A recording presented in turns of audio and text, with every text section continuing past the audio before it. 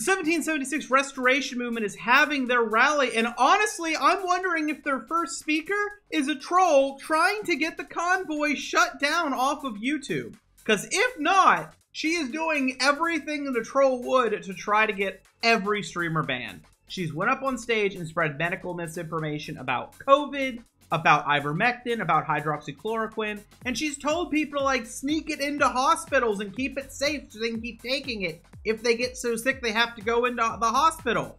This is insane, it's not true, and it's bannable on YouTube. Literally the fact that these streams are running and not countering everything she said and not saying, hey, this is misinformation, is possibly bannable.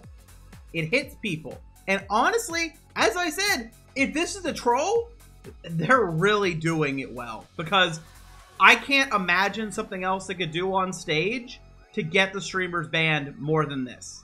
Now, what else is going on with this rally? This was their setup, essentially. They brought the truck back, a bunch of flags. I don't know why the bike's there. I guess they think it makes them look tough, just like all the trucks.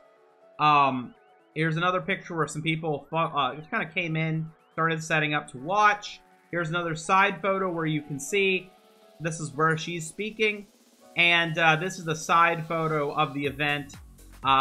There's not really a big number of people there. In fact, instead of like thanking the people coming, they started by thanking the streamers covering the event because honestly, no one really showed up. It wasn't like a big blowout.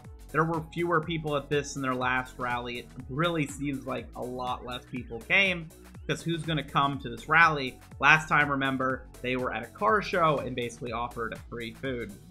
As I said, I don't know if this woman's a troll, but man, if she's not, she might be the reason that these streamers lose their access to their accounts for, what, a week, 2 weeks, depending on their strike amounts. Don't be shocked if the VODs disappear of the rally or they're highly edited because YouTube is probably not going to like this because it's not innuendos. It's honestly what sounds like someone came to the event trying to get the streamers banned would do.